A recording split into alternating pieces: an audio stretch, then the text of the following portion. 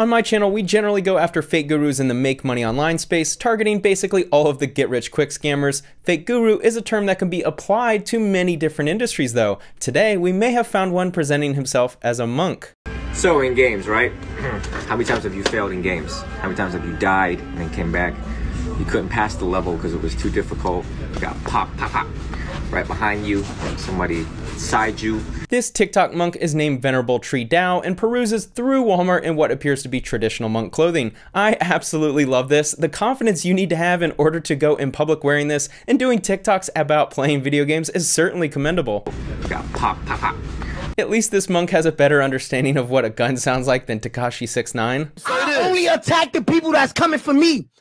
I said, yo, I fired security 8 months ago. If I walk out of here and come from behind me, out the staircase, hang, hang, hang, hang, it was already supposed to happen. This is my current favorite clip on YouTube right now. Who would have thought we'd be talking about a Buddhist monk and Tekashi 6ix9ine in the same video? They do have one thing in common, a little run-in with the law. Back in December 2006, when our future monk of TikTok was 18, he was arrested for falsely personating an officer of the law, unlawful transport radio with LEO frequencies, and carrying concealed weapon. I am certainly not someone who shames people from something they did 15 years ago, as people can grow, change their behaviors, and become a better version of themselves. But what if that behavior hasn't changed? 8 months later, he was arrested for falsely personating an officer and unlawful trans on police fire radio. It appears that there might be a pattern of behavior here. Did this happen again? Just 4 months later, he was arrested again for personating an officer of the law in violation of injunction for protection. I've never seen someone so happy to be arrested. If girls on Tinder where he lives love bad boys, these would be pretty ideal pictures for his profile. We have 3 arrests within a short time frame for the same violation. It was 14 years ago, so we should hold our judgment as he was a young adult. Maybe he's changed and found enlightenment. Just a couple months later, he was arrested for trespassing on school property with other weapon, violation of injunction for protection against repeat something,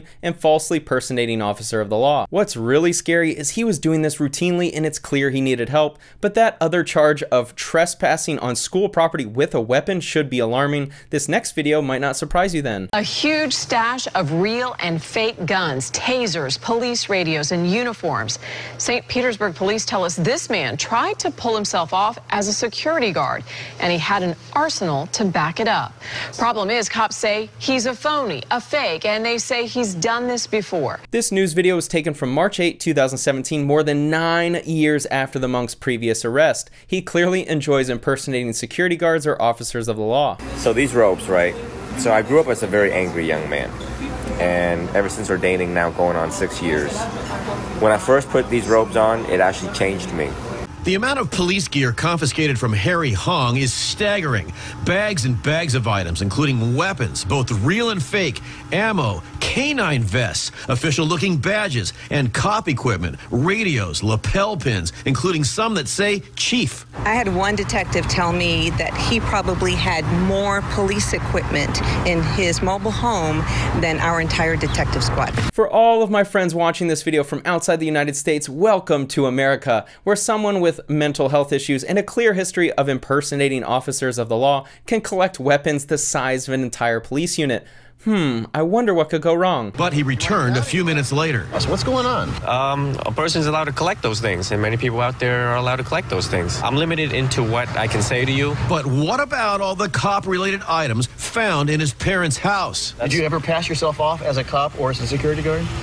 I can't answer that. His attorney did answer that. I understand that some people enjoy guns and collect them just like someone might collect baseball cards, but I think we can all agree that some people might not be the most fit for collecting an entire house worth of dangerous weapons. The dude impersonates police officers and has weapons. How is the problem still persisting? I think that Harry has some severe mental issues and that's been diagnosed as delusional. It's probably a pretty serious issue if your lawyer is saying publicly that you're absolutely guilty of the charges and they were committed because of mental health concerns. Maybe this is common, but I've never seen a lawyer so blunt to the news outlets. Roger Futerman tells me Harry showed up at a psychologist dressed as a monk and once a doctor. 3 doctors have examined him and the conclusion is he's been found incompetent to proceed, and he's in the process of getting restoration training. This is a good reminder of how poorly we treat mental health concerns in America. I personally don't know what the solution is, but having someone with access to weapons and a clear history of impersonating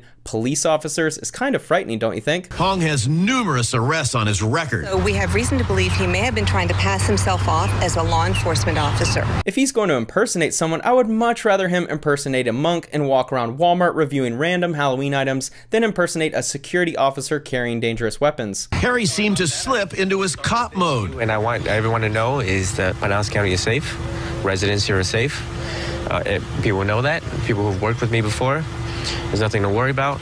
This guy could probably make an awesome actor. He can slip into character immediately. Maybe I'll start writing a script for my first movie. Point Break, but monks instead of surfers. As Hong's attorney says, his client needs help and he's off his meds. He was found incompetent on a previous lewd and lascivious charge, so I'm hoping this newfound interest in being a monk will force him to sell his weapons and security guard equipment. I'm not sure what a Buddhist theory on taking your medication is, but I hope it's one of the principles they abide by. Venerable, when I see my friends meditate, or people who have been meditating. He adds venerable to the beginning of his social media name, which means accorded a great deal of respect, especially because of age, wisdom, or character. This is the St. Petersburg Police Department's Facebook page. St. Petersburg Police received a tip that Harry Hong, age 28, was illegally posing as a security guard. After a 2-month investigation, police arrested Hong and charged him with false impersonation of a watchman, felony, carrying a weapon while committing a felony, and carrying a firearm while committing a felony. Hong has none of the necessary licenses required to work as a security guard. These kinds of stories, unfortunately, are usually the precursor to something much worse. It's kind of scary that this type of behavior can continue given that he has access to all of these weapons. This kid has idolized law enforcement officers since elementary school. I used to work with his dad 20 years ago in Asian's Face Center. He always wore a badge and toy guns when he came to see his dad at the center. This is not new. I don't know if arresting and putting him in jail will make any difference. This kid needs help. I remember when we were in high school and he pulled someone overnight pretending to be an unmarked police vehicle, and then an actual squad car pulls up on him and he gets cuffed. What a relief that would be if you got caught speeding 20 miles over the limit only to find out that the police officer that pulled you over was just someone impersonating a police officer. This actually reminds me of No Country for Old Men, where Ant and Chigger pulls people over to have a coin flipping contest. This website, A View on Buddhism, has a list for controversial Buddhist teachers and groups. Near the bottom you'll find today's subject. Claims to be ordained at Chua Phat Bop, Southwest Florida Buddhist Inc., but the abbot says he was not ordained there. Thankfully, Harry's TikTok is him sharing positive messages and nothing harmful. To my knowledge, he's not selling anything or charges $1,000 for a course on how to meditate. Being a fake guru in this case isn't harmful to anyone, but I do hope that this new monk life has removed him from his weapons. Speaking of fake gurus, I came across this page for Dari Rulai Temple. This monk was listed as one of the offenders on the list I just showed you. Have your photo placed on the Medicine Buddha altar to pray for health, longevity, and to extinguish disaster. Have your photo placed on the wealth altar to pray for prosperity and good luck. He also says you'll get a guru blessing. Is there anything more fake guru than saying you'll be blessed with health, prosperity, and good luck by paying for a picture to be blessed by a guru? I also stumbled on this funny article, Fake Buddhist Monks, a Growing Global Problem. Buddhist leaders in New York City and around the world are warning the public to be cautious of the panhandling trend that takes advantage of the public's image of Buddhist monks as harmless. This article explains how fake monks approach pedestrians and ask them to sign a petition for peace before offering a medallion or bracelet and pushing for donations that will supposedly be donated to a temple in Thailand. This post links to a New York Post article titled Fake Buddhist Monks Are the New Squeegee Men of New York. Fake monks hassle tourists on the High Line. There's something about this photo that is just too funny. Bands of beggars dressed like Buddhist monks have invaded the High Line and other city parks, demanding upwards of $40 from tourists, and officials are fed up. One High Line visitor handed over $5 last week, but it wasn't good enough. He tried to get $20, she told the Post. This is so funny to me. Something about people dressing up as monks demanding money from tourists who are only giving money away because they think they can pay for good favors or prosperity. In a way, they're both scamming each other. The behavior of the phony Himalayan holy men has been anything but heavenly in Bryant Park. One was spotted last week swiping a plastic water bottle from a clueless sidewalk vendor. Other faux friars were spotted on smoking breaks, trying to hide the unchaste behavior near a subway entrance. I would legit fall over laughing if I saw a couple of monks on a smoking break in a New York City park. There's a simple way to spot a fake monk. A real monk will never aggressively beg for money. How to spot a fake monk and a fake guru. If they're aggressively begging you for money, they are a fraud. Thanks for watching.